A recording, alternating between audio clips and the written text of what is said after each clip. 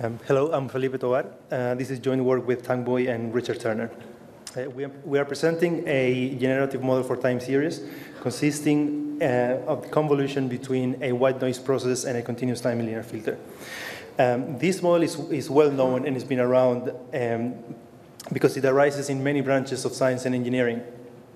And the reason this model is so flexible is because once we condition on the filter, or once we fix this filter arbitrarily, the resulting signal, ft, this function here, becomes a Gaussian process with an arbitrarily defined covariance function, which is here.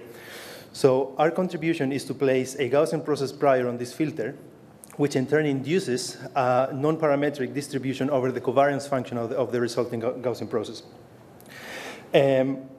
This sounds great, but as we all know, great models come with great inference intractabilities.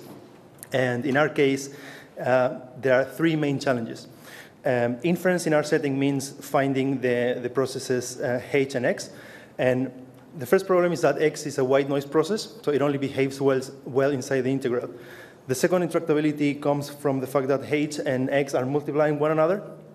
And the third one comes from the non-parametric structure of these processes. We're going to overcome these challenges by using an approximate variational inference setting, where we're going to find the approximate posterior of a finite set of variables that encapsulate the dynamic of these two processes, h and x, in an alternative domain where they behave well. Conditional on this finite set of samples, we are able to approximate the posterior over the kernel of the signal and the spectral density. We can see very briefly some results that we produce with our model that we call the Gaussian Process Convolution Model. The top two plots show a true spectral mixture kernel, where our model was able to recover the